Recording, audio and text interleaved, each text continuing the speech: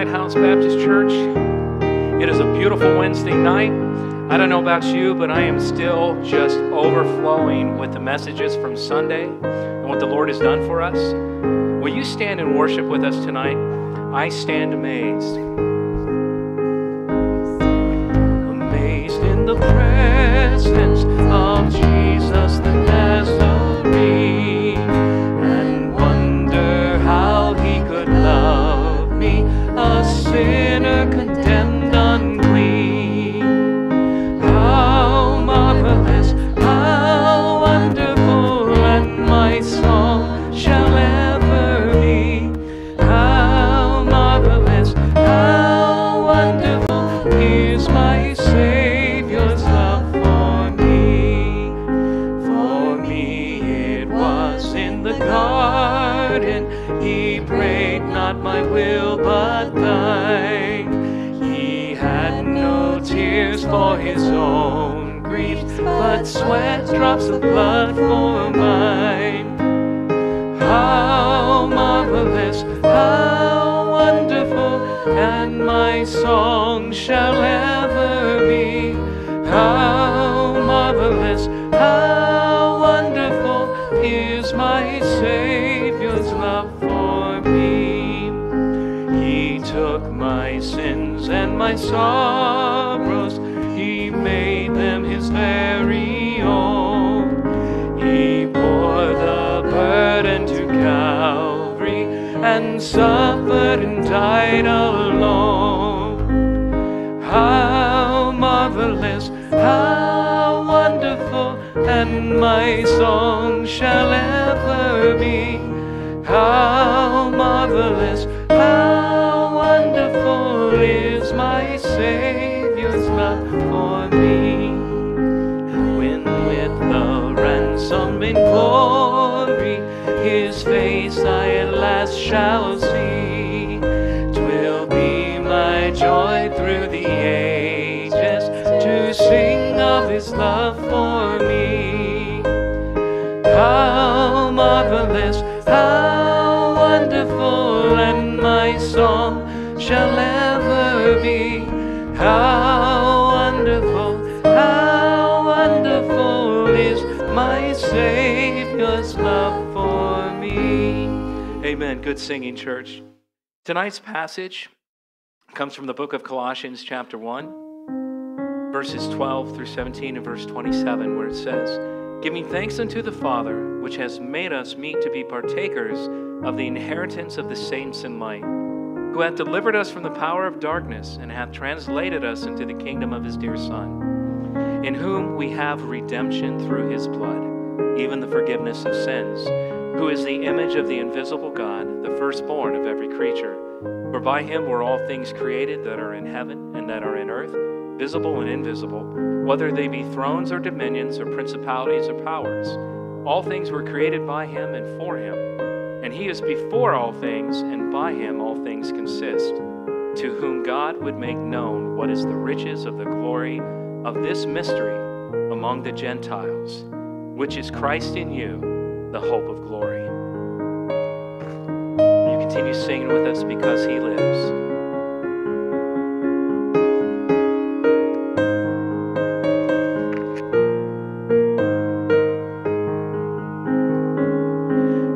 Sent his Son, they called him Jesus. He came to love, heal and forgive. He bled and died to buy my pardon. An empty grave is there to prove my Savior lives. Sing it out, church. Because he lives, I can face tomorrow. Because he lives, all fear is gone.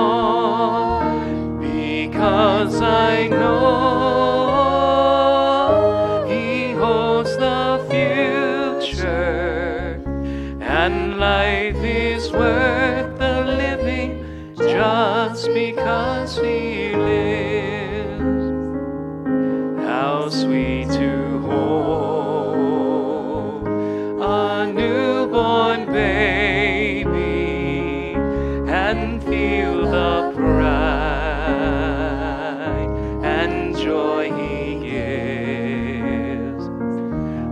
but greater still, the calm assurance this child can face uncertain days because he lives, because he lives. I can face tomorrow because he lives.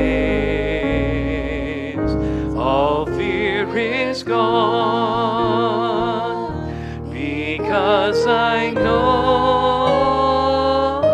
he holds the future, and life is worth the living just because he lives. And then one day I'll cross that river, I'll fight life's fight, no war with pain. And then as death gives way to victory, I'll see the lights of glory, and I'll know he lives. Because he lives, I can face tomorrow. Because he lives, all fear is gone. Because I know he holds the future, and life is worth the living just because he lives. And life is worth the living just because he lives. Amen. Praise God. Let's give the Lord a hand for His resurrection. We still get to celebrate. Amen. And we're so glad to have you tonight at Lighthouse, and we're looking forward to a great night tonight, and God's been so good to us. Praise the Lord. Sunday we had 5 who came forward in our rooms and trusted in Christ their Savior, 5 adults, and we had 975 people here Sunday, so that was a lot of people. So praise God for a great day. And I want to thank everybody who helped serve in different areas, who prayed, invited, and thank you for going to 3 different services, because if you weren't in each one, we've been in trouble, and so it's a good problem, but it's a blessing. So if you're a guest tonight, thank you for being here after the service. You're welcome to stop by our Guest Welcome Center. We have a gift for you, and so we're going to open up in a word of prayer as we begin tonight. I ask Brother Braden if you could open us in a word of prayer.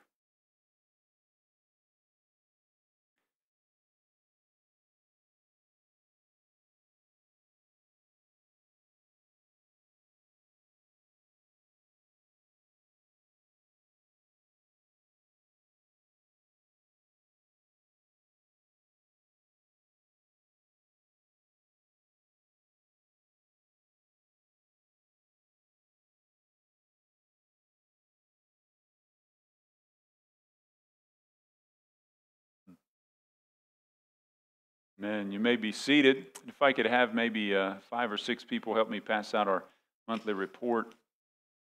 Anybody that's close by would be helpful. Thank you. You want to kind of divvy those out there. If you have a prayer request tonight, if you just raise your hand, and we got some guys that are come around, and they'll get that prayer request for you. And so if you wouldn't mind just raising your hand, and we'll get you a green prayer card, and you can fill that green prayer card out, and we will gather those at the end of service and pray for those. If you have a private prayer request you would just like the church staff to pray for, you can put private at the top of there, and we won't announce that prayer request, but we'll pray for that. So you can do that. Also, if you're watching online, want to join those who are on the live stream, and you can also put forth a prayer request inside the chat there, and we'll make sure we note that to pray for that as well. Raise your hand if you don't have a report, one of the March reports. I'll go over a March report. So we got some down front that still need some of these. Well, who liked that snow? Was that Saturday that it snowed? Was that Monday? I don't even remember my days. Yeah, Monday. I told my wife, I said, it's going to snow it's going to snow later this morning. She's like, no. I was like, no. She's so used to me being serious all the time. No, no, she knows her husband. And it was snowing like middle of winter. Yeah, there was, thankfully it's going to be 80 degrees this weekend, right? That's Ohio, buddy. Yeah, don't put your coat away yet. It may get 10 inches next week. Who knows? Nothing's on the horizon, so don't be worried. Anybody else need one of the monthly reports? Just raise your hand down front here. We still need some monthly reports down front here. We have maybe about running out of them, so print some more of those. All right. Well, let's take a moment and just run through the March report there. Praise the Lord. We had 19 salvation decisions. Folks calling out to Christ for salvation.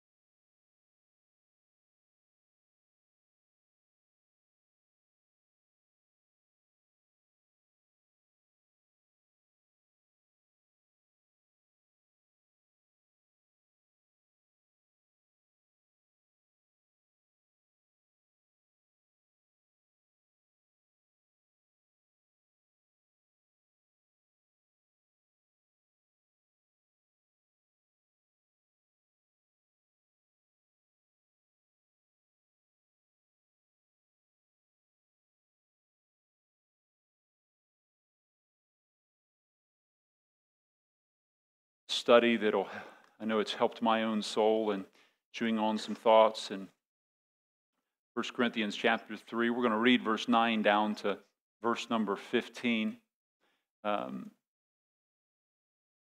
Says in verse 9, "For we are laborers together with God." And that's a tremendous statement. He's talking about how we are though God, some plant, some water, but God gives the increase. And he's talking about how we are laborers. We're like we're God's husbandry. We're God's farmers. We're His field. We're going out there and working in the fields. We're His husbandry, but we're also, it says, His building, and we labor with God in the fields, seeing souls come to Christ. God chose to use people to proclaim the gospel and to reach souls for Christ. And then verse 10 says, "According to the grace of God which is given unto me as a wise master builder, I have laid the foundation, and none other buildeth thereon, but let every man take heed how he buildeth thereon. For other foundation can no man lay than that is laid, which is Jesus Christ. Now if any man build upon this foundation gold, silver, precious stones, wood, hay, stubble, every man's work shall be made manifest, for the day shall declare it, because it shall be revealed by fire. And the fire shall try every man's work of what sort it is. If any man's work abide, which he hath built thereoupon, he shall receive a reward. If any man's work shall be burned, he shall suffer loss, but he himself shall be saved, yet so as by fire." Father, again, we're thankful, so grateful for your mercy. We thank you so much for the souls who were saved this week and who cried out for salvation. We thank you that mercy and grace is so abundant upon us. Thank you for the story of the thief on the cross that we can look to and find a story of redemption, that even while you're dying, you're saving. And you're focused on pouring out salvation upon a lost soul. And God, I pray tonight as we study your word that our hearts would be soft, that we would be pliable. God, that you would mold and fashion us as a potter does the clay. And I pray that you would help us to be faithful. Give us a mind for eternity. Help us to set our focus on eternal things and not temporary things. How easy we can be distracted. And so remove those distractions now. Give us a closed mind to the things of Christ, that we be closed off to the things of the world and open to the things of you, and just receiving that truth tonight. Lord, we ask your blessing now in Jesus' name. And God's people said, amen. You can be seated tonight. Kind of walking back through chapter 3 once again, Paul uses 3 different illustrations of the church to help us understand our responsibilities. The first 3 or 4 verses, he talks about the family structure, and he talks about we're born into the family of God. We're babes in Christ, but we can't stay as babes in Christ. We got to mature in our faith. Then he talks about how we are fields and we are to be productive. So he talks about being a family of God, that we're to be mature. Secondly, a field of God and be productive.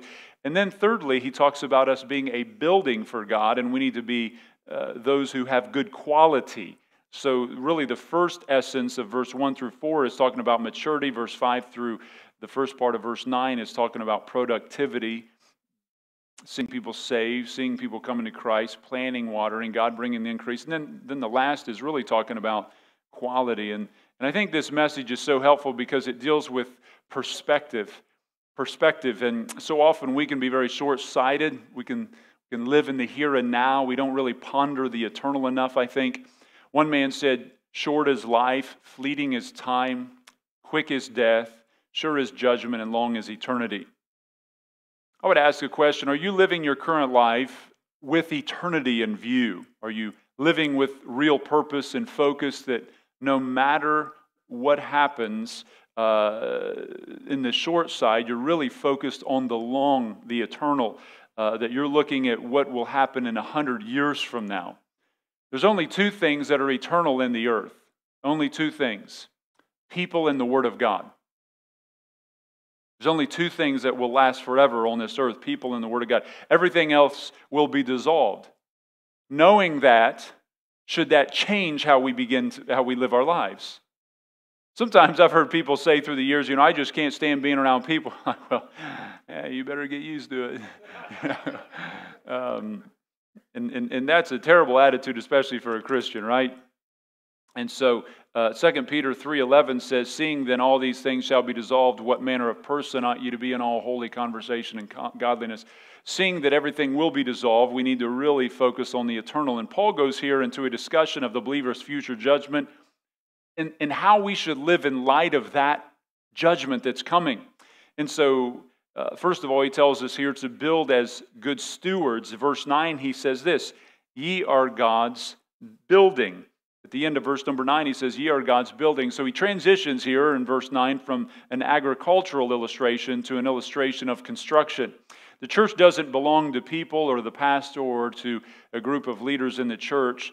Now, sometimes people say, I really enjoy going to your church, but it's like, well, it's not my church, it's the Lord's church, and it's the people's church, and it's people that make up the church, but it's the Lord's church, and we're just part of that church body.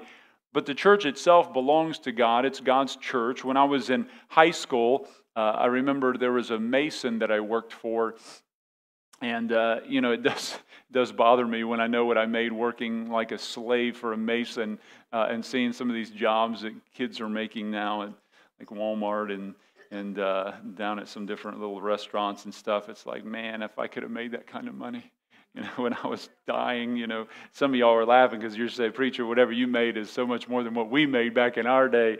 Guess it's all relative though. But I remember working for a mason, and we were doing brickwork. If you ever seen the trucks, R&L Trucking, Robbie Roberts and Larry Roberts, they own R&L Trucking, and big business that came out of Wilmington. But we were doing the brickwork on his house, and I remember this house was just incredible. I mean, it had a 10-car garage, it had a mini theater, it had an indoor swimming pool, a bowling alley in it. I mean, this thing was massive. It was a campus, it had a helicopter pad in the front. And I remember when we went on the job site, and we're doing all the brickwork, and now I'm a teenager. Like, I'm not doing the brickwork. I'm doing what you call hod carrying. What's that mean? It means you do whatever they tell you to do. You're bringing brick, you're mixing mortar. You ever seen the Ten Commandments? I'm like the guy in those pits, stomping the mud. No, it wasn't quite that bad, almost. But that got me ready for football, I think. And but I remember before we started the project, the boss got everybody together. And he had a conversation with us, and he said, listen, he said, this is a huge project. This is a special project. And he says, you need to be very careful and detailed about the work that we do and all the things that we're setting up, cleaning up the job site, making things sharp. Just really went over a really good, strong conversation with all the work crew that were there. A lot of them were my brothers and different ones, but because of who we were working for. It wasn't we were working for Larry. Larry Grisham. We were working for the boss of the house, and he was there often and wanted to make it good. And so Paul comes here and he says in verse number 9, "You're God's building. You're God's building." This is a big work. It's true that the believer is the temple of God, but he is speaking here about the church specifically, and it's of utmost importance that we understand our work in the church, what we do, how we do it, our attitude, and how we perform the work that we do in service in the church. And when you ask the question, how important is a new house for somebody when they're building, and it's really all that's on their mind. They're going to work, but they're thinking about their house getting built. They want to come home and see the production and how things are going on and how things are moving forward. And you ask the question, how much does the church mean to Jesus? And you read Acts 20:28, and it tells us that he purchased it with his own blood. And you realize how valuable and precious the church is. So we have to build with a mindset of being good stewards. And secondly, we need to build with the right foundation. He says in verse number 10 of chapter 3, "According to the grace of God, which is given unto me as a wise master builder, I have laid the foundation, and another buildeth thereon, but every man take heed how he buildeth thereon. For other foundation can no man lay than that which is laid, which is the Apostle Peter." Is that what it says? That's what some people think it says. But it doesn't say that, does it? It says, which is Jesus Christ. Jesus is the foundation. That's why when Paul came to Corinth, he determined to preach Christ and him crucified. And in 1 Corinthians 2:1-2, he says, "I, brethren, when I came to you, came not with excellency of speech or of wisdom, declared unto you the testimony of God, for I determined not to know anything among you save Jesus Christ and him crucified." I'm going to tell you something. People don't preach Christ crucified anymore. Very often do you find churches that want to talk about the cross of Christ. They want to talk about the blessings that God has for you. How you can be blessed and how God just wants to, and you can have your best life if you do this, and you can be empowered and you can be strong and courageous and do all these wonderful things, and really a man-centered gospel.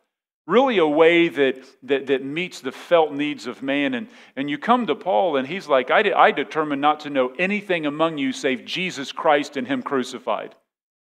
He brought them foolishness.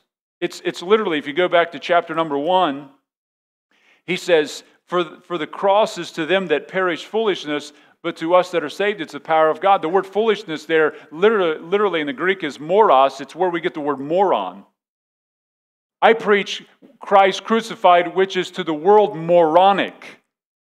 They think it's moronic. This is so foolish to them. They think this is the silliest, most irrational, and so you don't want to have a church that the world looks at and says, man, they just really make a lot of sense.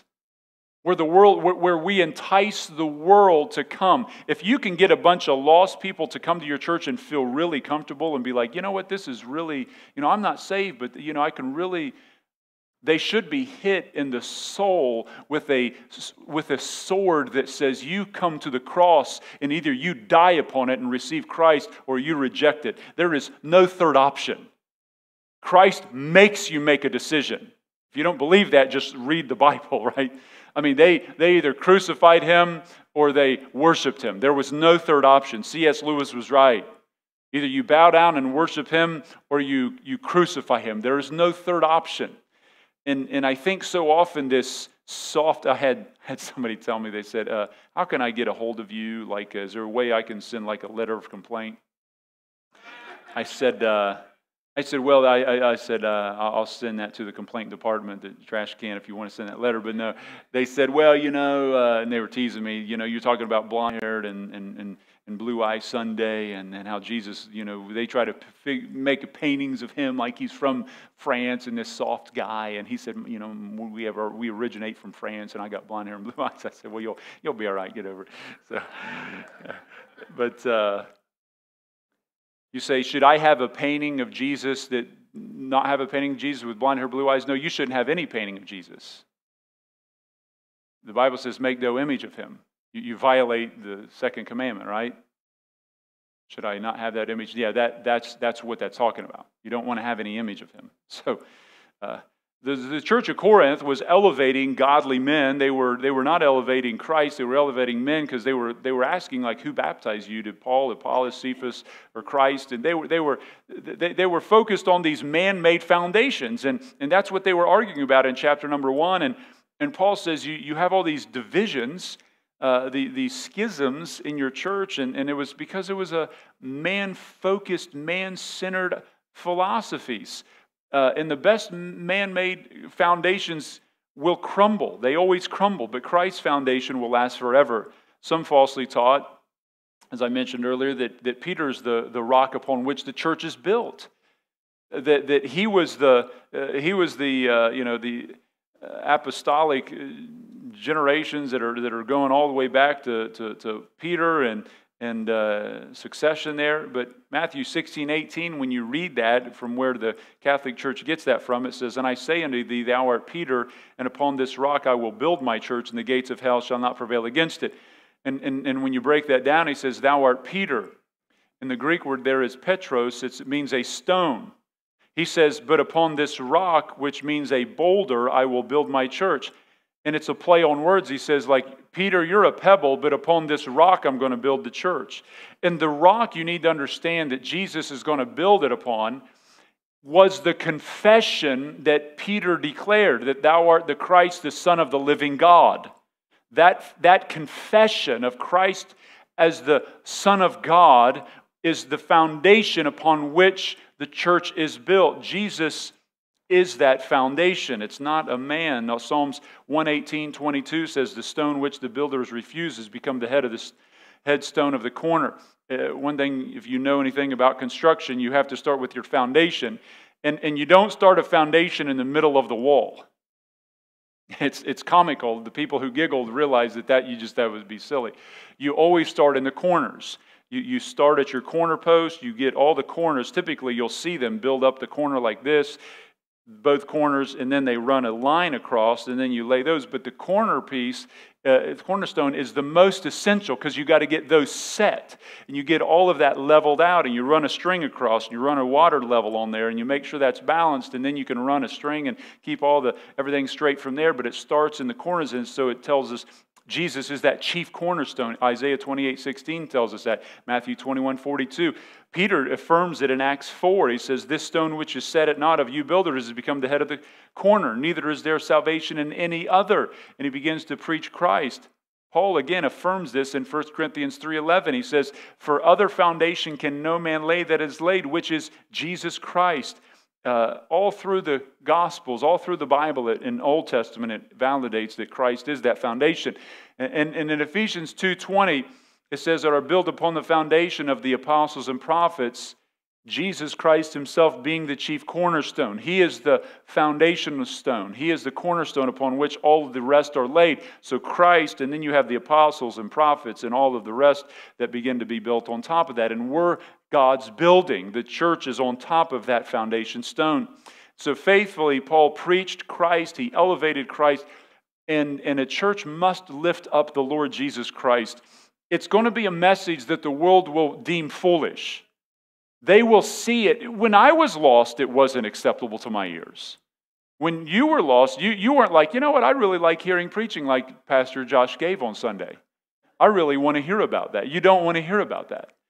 But when you're saved, it draws your soul into it, right? You don't want to hear preaching on meekness, biblical meekness. If you're lost, you're like, that's moronic. But when you understand the gospel, it shreds your pride and it brings humility and it grows your soul and faith and understanding. And so build as stewards, be faithful with God's word, build on the right foundation, which is Christ. And then thirdly, build with the right material. Verse 12 through 17 lays that out. In building upon the foundation of Christ, the believer can build, it says here, with two different types of material. You're very familiar with these: wood, hay, stubble. Again, one thing you know about wood, hay, and stubble, they are ordinary, they're inexpensive, they are cheap, they are flammable. You burn with them. Secondly, they had those grasses that grow up real big. I guess I just haven't had a lot of experience with them. And they get bigger every year, they just keep going. And I know that stuff, but every year I'm like, man, how do you get rid of all the dry stuff that's like this big, right? So I had a buddy at church, he said, just take a match, man, throw that on there. He said, it will burn up in 30 seconds. I mean, it's just like, he said, but you need, you just need to know, like, it's going to be a flame. So like I'm sneaking out there. I'm like, how do you sneak out there in front of 5,000 cars that drive down this road and, throw a match on there? It just happened to be like the windiest day in a month. It's just flaming up. I remember having a bonfire over behind the house, and I had the cops coming in. They said, somebody said your house on fire. I said, no, we're just over here, eating s'mores, They say, oh, okay, you can have one too if you want. You ever heard about Jesus? Yeah. Because them eternal flames, I didn't get in like that. But so wood, hay, and stubble, they're flammable. And then secondly, you have the gold, silver, and precious stones. They're permanent material. They're beautiful. They're valuable. And I think it's important to note that one difference between wood, hay, and stubble versus gold, silver, and precious stone, it's easy to get wood, hay, and stubble. But if you get gold, silver, precious stones, you labor for those. Wood, hay, and stubble lay on the ground. Gold, silver, and precious stone, you have to unearth them. There is effort involved. We live in a Christian generation that doesn't want to put the effort in, right? To mine out the valuable treasures. The first, these materials represent, the first illustration speaks of those who need to grow in their faith. And it uses the Word of God as being what allows them to grow. It says the Word of God, they desire the sincere milk of the Word that you may grow thereby. He says that, talks about that. And then the second illustration is that of farming, and the seed that is planted that brings salvation is the Word of God. So the Word is what grows you in verse 1 through 3 and part of verse 4. 4 through 9a is the illustration of farming, and the Word of God is what is producing fruit. And so here the materials that you're building with would then seem to be the Word of God as well. If it's the Word of God in the first and second illustration, you would conclude that it would be contextually the Word of God as well here that you're building with. The Word then is food for growing, seed for the field, and material for building the temple that God has called us to. And so what would the wood, hay, and stubble represent? They represent both teaching and living that is grounded or not grounded on the Word of God. The Word of God, for those who build with wood, hay, and stubble, treat the Word of God carelessly. It is not dug into to pull out the vast treasures it possesses. Rather, it's not highly esteemed. Some churches have built churches of wood, hay, and stubble. They teach man's wisdom. They pull out a little bit of surface truth from God's Word mixed in. They don't dig deep into the Word of God and use the great doctrines of Scripture to build up the body. Rather, they treat the studying of the Word of God carelessly. I will say this. When you read the Scriptures and really study the Bible, what you'll find is Paul lays down just layers of doctrinal truth, layers of scriptural exhortation of what truth is. Like if you go to the book of Romans, he goes 11 chapters deep through 11 chapters, laying down doctrine. And then chapter 12, therefore, my beloved brethren, then it goes into the practical application. What you'll find today is, and that's what he does in the book of Ephesians. Most people like to read Ephesians 4, 5, and 6. Not a whole lot of people like reading Ephesians 1, 2, and 3 all the time, and they're just loaded with doctrine. But he lays 3 chapters of doctrine down before he can get into the 3 chapters of duty. You have to have truth before you have application. But what churches do today so often, and we have to always guard against that, is where they just highlight application and they find surface truths from the Bible to tie into the worldly applications that they want. They want these things in their life, and let me find some wood, hay, and stubble to kind of prop that up with. But the way that Bible preaching should be primarily done is where you read the Bible, you explain what it means, and then you show how you can apply that. Does that make sense? So there's 2 ways to preach. Like I could come up here and say, well, how can you have happiness? Let's have a thought there. How to really be happy and joy-filled in life. And then you could go and find, well, the Bible says, happy is the man that doeth this. And, I'm going to find some verses that kind of back up the message I want to preach. Or I can go to what the Bible preaches and study that out and say, this is what the Bible says, this is what it means by what it says, based upon the context, based upon the exposition of that, pulling and extracting it out, and this is how we can now apply that. This is how they applied that then, and this is how we can apply that now. So one is it's a man-centered focus of how the message is birthed. The other is the Word of God is producing the message. Does that make sense? That's why when you take 2, 3, 4 years and walk through like one of the Gospels, you're just going wherever the Gospel goes. So I'm going to the next passage in Matthew. The Bible's driving this church. The Bible's the leader. I have gone to verses where I'm like, I can tell you one time I preached through the book of Genesis, and I'm like, Jesus, I don't want to preach that part right there. There's a couple places where it's like it was like when Jacob had a child with his daughter-in-law. I mean, it's just one of those things. It's like, yeah, I don't even want to read it. I remember J. Vernon McGee, I was reading some commentaries on it. He said, that is the worst chapter in the Bible. I'm like, I know! Even McGee talks about it. He goes, I don't want to preach this. And I was like, Lord, let me just bypass it. And I can't. So I have to preach it. So I went through it. And it was like one of the most powerful sermons, like for my own soul. And I think it was helpful for people. But it was such a blessing to work through. But that's what you have to do. Because you know what? There's some chapters in our life that we don't want to deal with. And as you walk through that, you have to confront that stuff, right? And so, and he talks about that. Sadly, people can not be grounded in the Word of God because they've not dug in, and they get tossed around like Ephesians 4 says. and they follow false doctrine, the sleight of men, cunning craftiness. And I tell you right now, because of YouTube, people can fall into all kinds of crazy stuff. People send me videos, multiple videos every week, different people. And I can't stay up with all that. You know, watch this 57-minute video and tell me what you think. Like, give me 4 paragraphs. You know, I'm like, I can't have time to watch it. You know, I have better things to do. Now, if I have time, I'll kind of read through and skim through certain stuff. But anyway, don't send me a conspiracy thing about Jesus coming back in 30 days, okay?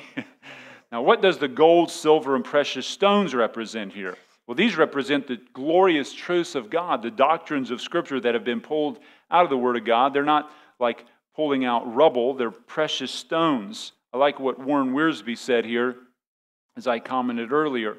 He said, you can find wood, hay, and stubble in your backyard, and it will not take much effort to pick it up. But if you want gold, silver, and jewels, you have to dig for them. Lazy preachers and Sunday school teachers will have much to answer for at the judgment seat of Christ.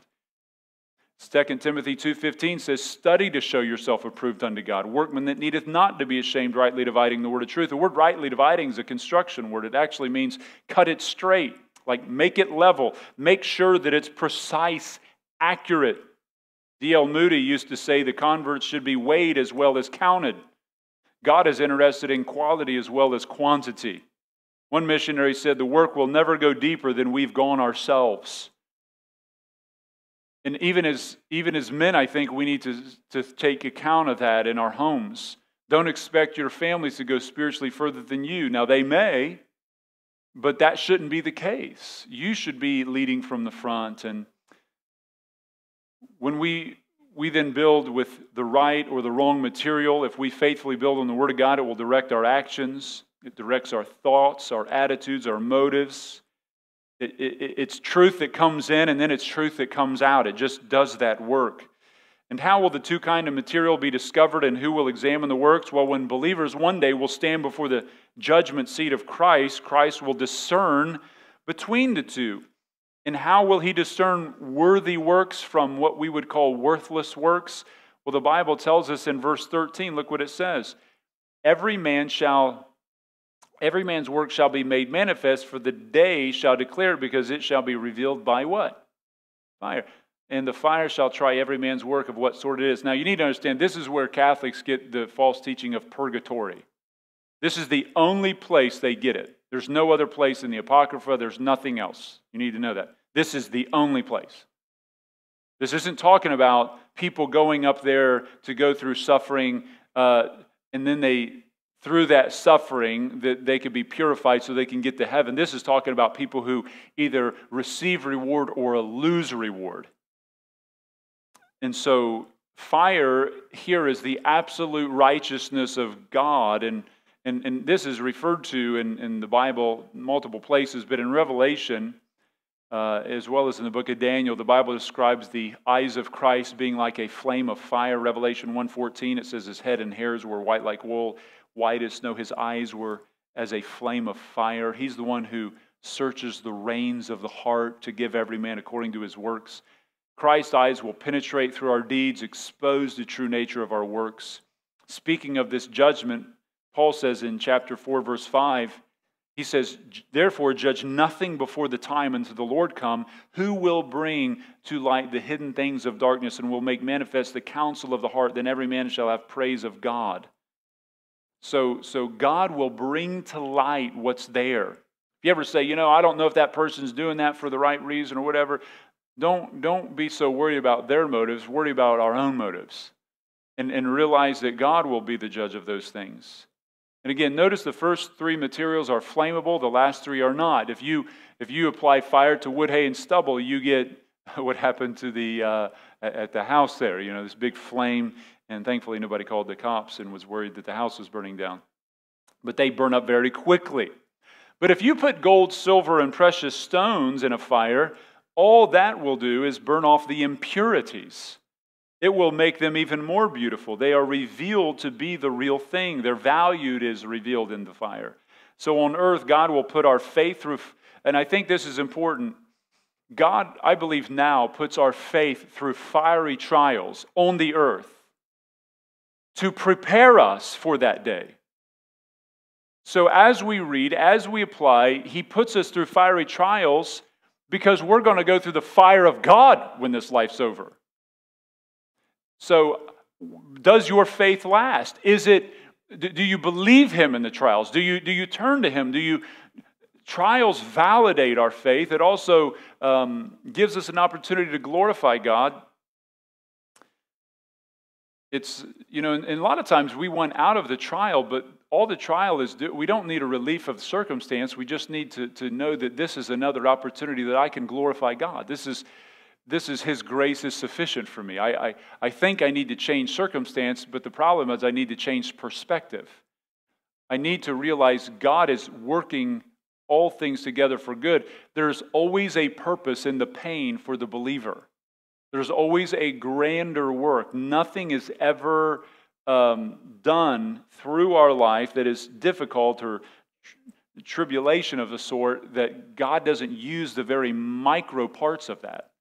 I mean, He uses every little piece in some beneficial way. If we could see it from eternity's sake, we would say as Paul, I will rather therefore glory in my weaknesses that the power of Christ may rest upon me.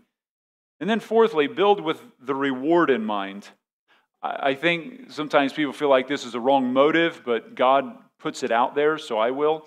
But Hebrews 11:6 says, very familiar verse, says, and we focus usually on the first part of this, says, without faith it is impossible to please Him, for he that cometh to God must believe that He is a rewarder. And notice what it says there. You must believe that He is. You believe God who said He is. But you also have to believe that He's a rewarder of them that diligently seek Him. God is a rewarder. He rewards. He likes to reward. He tells us in Matthew 6:19-20, set up for yourself treasure in heaven. But listen to Revelation 22. This is at the end of the Bible. Jesus said this. Revelation 22, verse 12. He says, behold, I come quickly. And look what He says. And my reward is with me, to give to every man according to his faith. Is that what it says? You're saved by faith, but you're rewarded by your works. You're saved, and your faith produces works, right? True faith, James 2 talks about that, right? You show me your faith, I'll show you my faith by my works. So you can't detach that. We know works don't save us, but a true faith will work. The Lord will reward us according to our works, He says. The Lord's coming to reward people was one of Paul's greatest motivations. His desire is ours. We want to hear the Lord say, well done, thou good and faithful servant. Well done, thou good and faithful servant. Paul said in Philippians 3:13 and 14, I count not myself to have apprehended. I've not yet arrived, but this one thing I do, forgetting those things which are behind and reaching forth unto the things which are before, I press toward the mark. There is a removal of focus of the past and a drive for the future. He's pressing toward the mark of the prize of the high calling of God in Christ. And this judgment that he talks about here is known as the judgment seat of Christ. You may have heard the word bema seat of Christ. And we get the word bema because that's where that word comes from, the word judgment seat there. And this is going to happen. Romans 14:10 says this, but why dost thou judge thy brother, or why dost thou set it not thy brother? We shall all stand before the judgment seat of Christ. 2 Corinthians 5:10, we must all appear before the judgment seat of Christ, that everyone may receive, look what it says, the things done in his body. While you're there on the earth, living in that human body, you're going to be rewarded based on what you did as a steward of that body, that building, according to what you have done, whether it be good or bad. Now, what is the judgment seat of Christ? This is the judgment of the believer. Christians will stand before Christ in this and be judged. Each Christian will give an account to the Lord of what he or she has done since being a Christian. That's why when people say, when you get to heaven, will you remember who you were and will you know people there? You're going to be going over your life to Jesus. The Bible tells us in heaven, it says in Hebrews 13:8, I believe it is, to submit to those that have the rule over you. It's talking about basically being a good person in the church. Don't be rebellious toward the pastor. It says because the pastor is going to give an account for you. Well, how could I give an account for people if I don't remember them, right? So over and over, there's so many places in the Bible that talk about how you'll know each other. But the believer will not be judged. You need to realize this. You won't be judged for your sins here. You'll be going to be judged for your service here. And we know that because Romans 8:1 tells us there is no condemnation to them which are in Christ Jesus. You're not going to be condemned. If you have sin, you would be condemned. So this is not a judgment of sin. This is a judgment of service. This judgment is called the bema seat. The word judgment in the Greek is the Greek word bema. And the word bema speaks about an elevated chair at the Olympic Games. Then they had they had a couple different Olympic events in those times. The Isthmian Games, the ancient Olympic Games as well, and they would have an elevated chair where there were judges, and you would come before that place, and they would, after a race, either you received the reward or you lost the reward because your performance wasn't good. So it was not a place where people suffered at. It was a place where you either received a reward or you lost a reward. You just need to understand that that's what it's referring to here. And so, when will the judgment seat of Christ take place? This is going to happen after the rapture of the church and before the 1,000-year millennial reign of Christ. How long will that be? Well, we know it's at least 7 years because the 70th week of Daniel has to be fulfilled.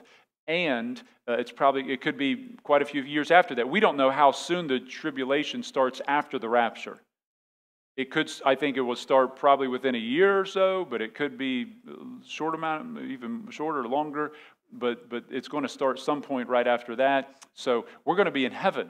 The rapture of the church, this is 1 Thessalonians chapter 4, verse 13 through 18. We're caught up together with him in the clouds to meet the Lord in the air, and so shall we ever be with the Lord. We know that that's not talking about the second coming of Christ, because when Jesus comes back, we come with him on white horses, and he comes to the earth to set his kingdom up on the earth. At the rapture of the church, it's also imminent, which means there's no signs leading up to it, but we're caught up together with him in the clouds to go to be with the Lord. So at the rapture, you're taken up and you go to heaven. At the second coming, he comes back to set his kingdom up on the earth. So during that period of at least 7+ years, we'll be in heaven, and there's going to be a judgment seat of Christ at that time. I got multiple reasons why that would be the case. According to Luke 14:14, believers will be rewarded when they're resurrected, as the Bible says.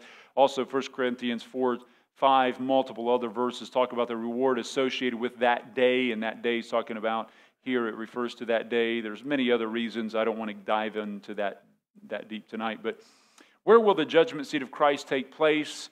It will take place in heaven. Believers will be caught up to be with the Lord. 1 Thessalonians 4:17 says this is also supported in 2 Corinthians 5, verse 1 through 8, where Paul is describing events that take place when we're absent from the body and present with the Lord. He says, I long to be clothed upon of that new man he's talking about in chapter 5 of 2 Corinthians. And so, who will be the judge? You need to understand, God the Father is not going to be your judge one day. Jesus Christ will be your judge. 2 Corinthians 5:10 says, we must all appear before the judgment seat, it says, of Christ. And if you remember back to John chapter 5, verse 22, Jesus says, the Father judgeth no man, but hath committed all judgment unto who? The Son. You know who's sitting on that great white throne judgment? That's Jesus Christ, who the heaven and earth flee from his face. So unbelievers will be judged at the great white throne judgment. In Revelation 20, verse 10 through 15 talks about where believers will be judged at the judgment seat of Christ. The believers will be judged upon, not whether they're saved or not. That's already been determined. It is not a judgment to judge believer for their sins. The Bible says our sins are cast away. They will not be remembered. They're forgotten. Psalms 103:12 says that. Also, Hebrews 10:17, their sins and iniquities will I remember no more. What it is 2 Corinthians 5:10. Let me read this verse and explain it. It says, we must all appear before the judgment seat of Christ, that everyone may receive the things done in his body according to that he hath done, whether it be good or bad. And people can get confused because they think that's a moral bad. That's not a moral bad. What that's talking about is this. It could be translated according to that which he hath done, whether it be worthy or unworthy, good or worthless. MacArthur says these Greek terms do not refer to moral good or moral evil. Matters of sin have been completely dealt with by the death of the Savior. Paul is comparing worthwhile, eternally valuable activities with useless ones. I think David Jeremiah gives us a good thought. He says, at the bema seat of Christ, earthly wreaths and trophies and newspaper clippings and Super Bowl rings will be long forgotten. They'll be no more important than brushing your teeth or buying a newspaper at the corner store. But what we do now for eternity, even the smallest deeds, will count forever. Howard Hendricks gives great advice regarding rewards. He says, again, only two things last, the Word of God and people. It would only make sense to build your life around those things that last forever. A great way to live is to have what one man said, to have a bema seat mindset. A bema seat mindset. To think about everything in the lens of 1 Corinthians 10:31, whether I eat or drink, whatever I do all to the glory of God. Now, the result of this judgment is it will be a time of celebration. You need to realize this is kind of like a graduation party or a graduation. Some people get great, rewards of their effort, and some people just skim through. I wasn't the best high school student. College changed me, but high school was not there for academics. Would have changed things if I could have gone back. Anyway, that's a regret. But here you'll find that it's a time of celebration. There will be people that will be sad that they didn't do more. There will be people that boy, if I could have gone back and maybe they were successful on earth, but they didn't do anything for the Lord. But let me give you these there's crowns that will be given, the Bible talks about, and I don't have time to read through all the passages of these. I just want to give maybe a brief thought on each one. But the Bible tells us that you will receive an incorruptible crown if you have mastery over the old man. 1 Corinthians 9:24-29 talks about that you will receive that crown if you gain victory over that old man, if you live with a state of victory. Secondly, for leading others to Christ. 1 Thessalonians 2:19 says, for what is our hope, our joy, and our crown of rejoicing? Are not even you in the presence of our Lord? For you are our glory and our joy. The Bible says in Philippians 4:1, therefore, my beloved, brethren, dearly beloved, and long for my joy and crown. He's talking about they're going to be his crown one day. Thirdly, for faithfully enduring trials, the Bible talks about you will receive a crown of life. Revelation 2:10, Jesus told the faithful believers at Smyrna, he says, be faithful unto death, and he says, I'll give you a crown of life. The Bible talks about a crown of righteousness for loving Christ appearing. 2 Timothy 4:8, it says, he shall give, henceforth there is laid up a crown of righteousness, which the Lord, the righteous judge, shall give me at that day, and not to me only, but all them that love his appearing. The Bible also talks about pastors who are faithful to feed the flock of God, the Word of God, will receive a crown of glory. And in 1 Peter 5:1-4, he talks about feed the flock of God that are among you, and you feed them with the Word of God. And verse 4, it says, and when the chief shepherd shall appear, you shall receive a crown of glory that fadeth not away. And so being faithful. The Bible also talks about in Matthew 5:19 that anybody who teaches the Word of God and doesn't live out those truths but sets a bad example or teaches falsely, they will be called the least in the kingdom of God. But those who teach and live that out will be called great in the kingdom of God. And so why is receiving a crown or reward important? It has nothing to do with self-glory. Everything is about the glory of God. And you see this in Revelation 4, don't you? What did they fell down before the feet of the Lord Jesus Christ, and what were they casting down? Their crowns. And so I believe that in the millennial kingdom, the rewards that you receive will determine the type of service that you will render to God during that time. Revelation 1:6 says, he made us kings and priests unto God, and we will, and to him be glory and dominion forever and ever. Revelation 3:21, to him that overcometh, Jesus says, I will grant to sit with me in my throne, even as I overcame and sat down with my Father in his throne. He says in chapter 5, verse 10, and hast made us unto God kings and priests, and we shall reign where? On the earth. We're going to reign. Well, what's that mean? Well, when you remember in Luke chapter 19, verse 17, he says, well done, thou good and faithful servant. Thou hast been faithful over very little, have their authority over 10 cities. And the second tier guy, he says, you've been faithful over little, have authority over 5 cities. Paul said in 2 Timothy 2:12, if we suffer, we shall also reign with him. And so I believe that there's going to be a sphere of reigning and ruling that God will place believers in his millennial kingdom based upon their faithfulness here. Listen, that's why people get so focused on the here and now and setting their kingdom up and doing all that. Listen, all the things that you see here are going to be burned up. God's going to create a new heaven and a new earth and live for the eternal. Don't live for what will be burned up. And it's not about, you don't compare yourself to other people.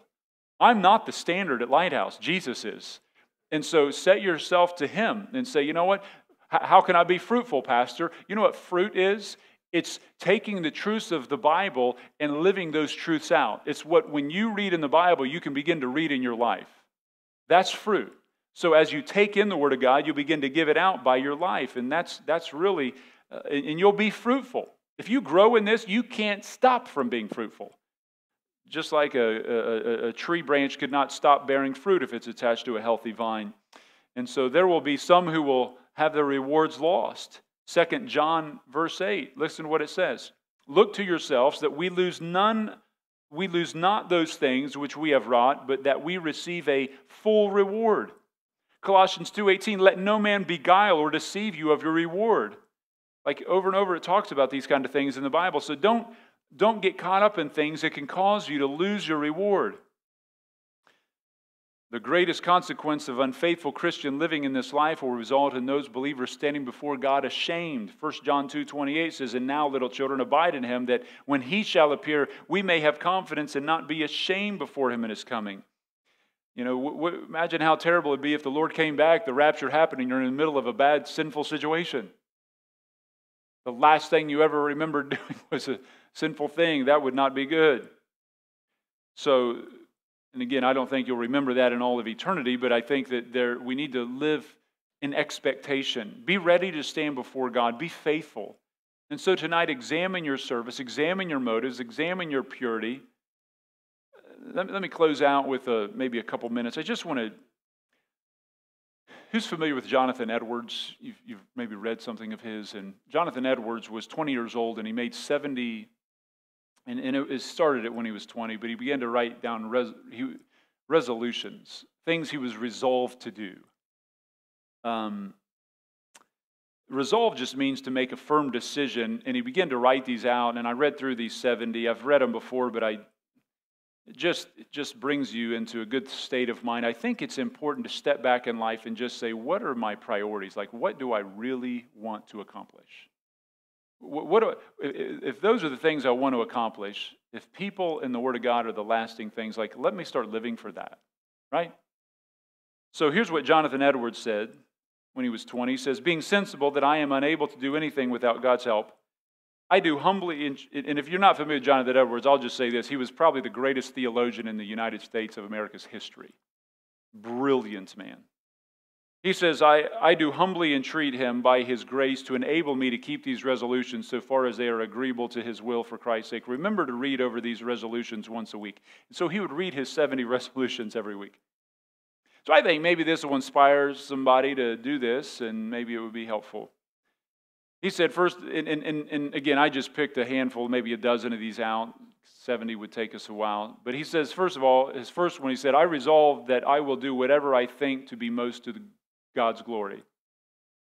Number 2, resolved if ever I shall fall and grow dull so as to neglect to keep any part of these resolutions, to repent of all I can remember when I come to myself again. Thirdly, to resolve to live with all my might while I do live. Fourth, resolve never to do anything which I should be afraid to do if it were the last hour of my life. Listen to this one. Resolved to act in all respects, both speaking and doing, as if nobody had been so vile as I, and as if I had committed the same sins, or had the same infirmities or failings as others, and that I will let the knowledge of their failings promote nothing but shame in myself, and prove only an occasion of my confessing my sins and misery to God. That blows me away. He says, if I ever see someone else sin, I will never think of them as worse than me. It will only bring me to the state of casting my eyes on my own sinfulness and bring myself to a place of humble repentance, is what he's talking about. Is that amazing? How many 20-year-olds in the world have written that? He may be the only one in the history of the world. Resolved when I feel pain to think the pains of martyrdom and of hell. Resolved never to do anything out of revenge. Resolved never to speak evil of anyone. Resolved that I will live so as I shall wish I had done when I come to die. Resolved to study the Scriptures so steadily, constantly, frequently as I may find and plainly perceive myself to grow in the knowledge of the same. Resolved never henceforth till I die to act as if any way my own, but entirely and altogether God's. I will live that I belong totally to God. Resolved after afflictions to inquire what I am the better for them. But am I the better? What am I the better for them, and what I might have got by them? I mean, he just goes through. I mean, that's 12. He goes through 70 of these. No wonder God used him so mightily. So many of these things, and I tried to pick out some that, he wrote at such a high level.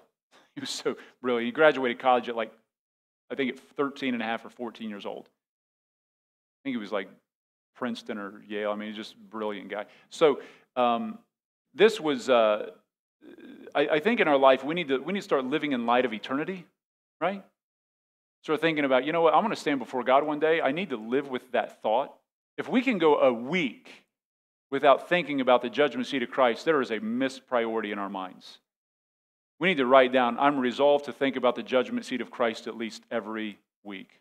Resolved to consider how I'm living. Will that line up with approval before God? Resolve that I will build gold, silver, precious stones, and not wood, hay, and stubble. Resolve that if I have sin in my life, that I will cast it aside. Begin to write some things like, I'm resolved to do this. Resolve that I will not backslide and get out of church and get into some sin. Resolve that I will have an accountability partner. Resolve that I will stay in the Word of God. Resolve that if just make some resolutions. Or we can live for the flesh, right? We can live like the lost. Jesus says, I come quickly and my reward is with me to give to every man according to his works. He's coming and his reward's with him.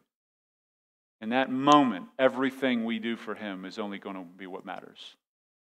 We got to live with that in mind, amen? Let's all stand tonight. Heads bowed, eyes closed, and maybe in your life as you kind of examine your heart, maybe there's some things that could edify you, encourage you. I know it's been helpful to me to just run my mind over these things throughout the day and just thinking, boy, I sure want to live with eternity in mind. I want to live to make a difference. And we don't create that difference. We just line our life up with God and He uses us for His glory.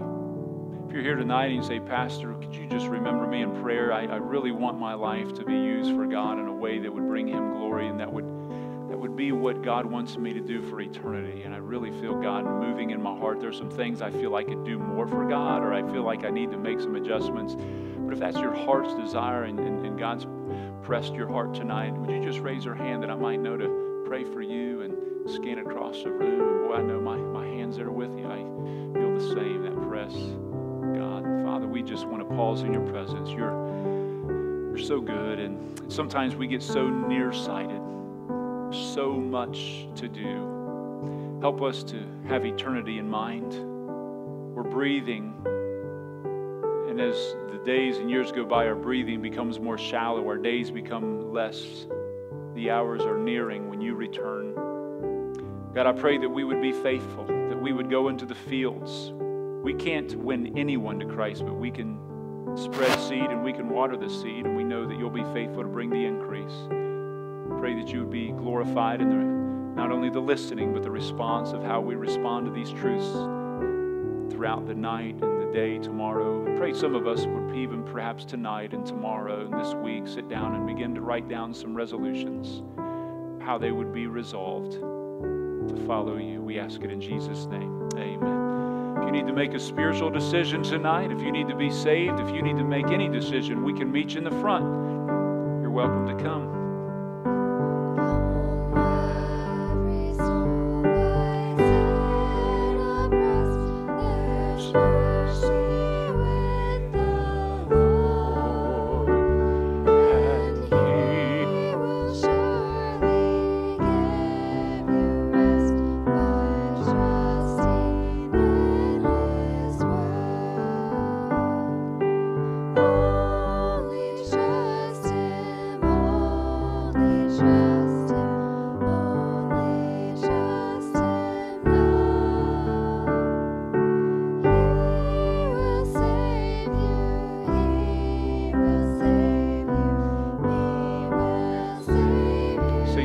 verse as these pray. There's still time to make a decision if you need to.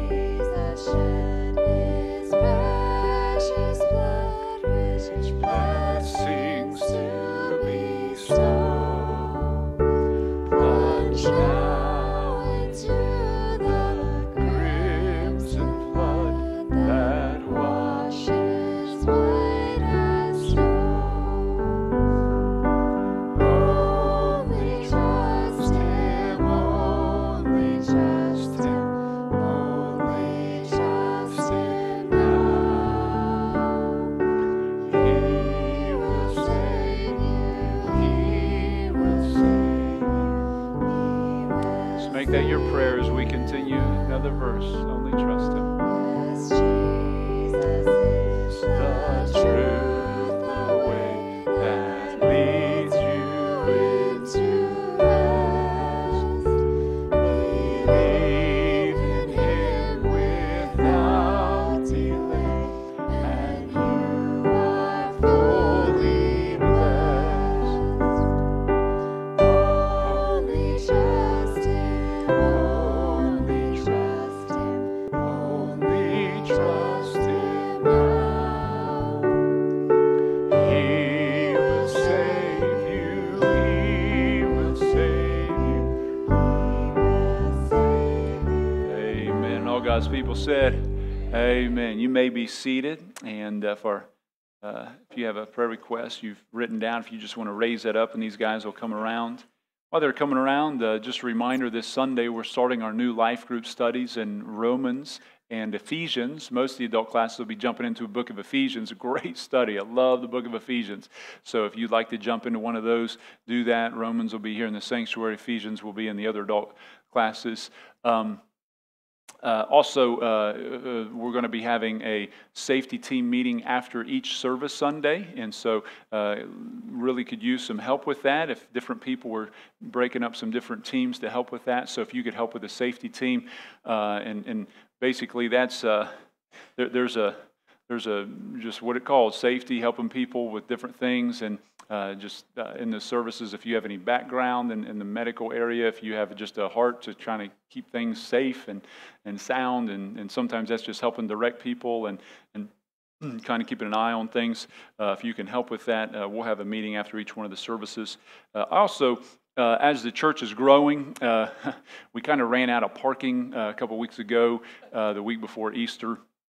And so we haven't had this problem since we were at one service, but we have a gravel parking lot in the back. I don't want anybody in high heels or a senior walking through with a cane or somebody that's not physically comfortable to do that, to park back there. But if you're a younger guy and you don't mind to do that, that would help alleviate some of the pressure. So the door that we'll have unlocked is over here, that we'll make accessible is by the nursery in the back door. There's a couple entrances, but that's the one we can't man. There's like 7 entrances, so we just have the front and then the sides and then that door. So we'll have that available to be for people to come in. So if anybody can help with that, that would be helpful, especially that second service. So let me share some of these prayer requests, and then we'll pray.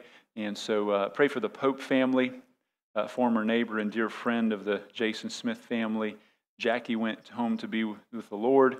And so I want to have prayers and comfort and strength for that family, the Pope family there. Thank you. And then Steve McKinnon, diagnosed with dementia, long road ahead, and that's Katie Fife's dad. So I want to pray for Steve. Pray for Jalen, recurrent cardiac episodes. We'll have a cardiac ablation, so pray for that as that'll be coming up for Jalen. She's 13. Pray for also Tammy Slayton, lung cancer.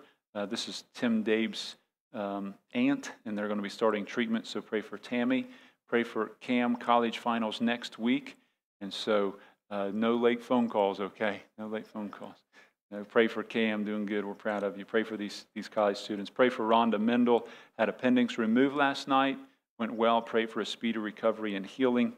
And and then also Michael, this is Elizabeth's co-worker, Schulze, just found out his dad is dying of cancer unexpected, so pray for a gentleman named Michael's dad. Pray for, so that was So let's go ahead and break up in groups. If you want to get in groups of 2 or 3, find somebody around you. And it's good to see Brian here tonight. Good to see you. And also it's good to see new baby born over here. Yeah, Ray and Christian. Let's give these guys a hand. Little baby, first time here. And what's the name? Kaysen. Yeah, little baby boy. And he was just born this last week. Yeah, Thursday, 14th. And so praise the Lord. Well, let's all stand and encourage you to break up and visit with somebody and then share some prayer requests, pray, and after that, you'll be dismissed. And look forward to seeing you Sunday. God bless.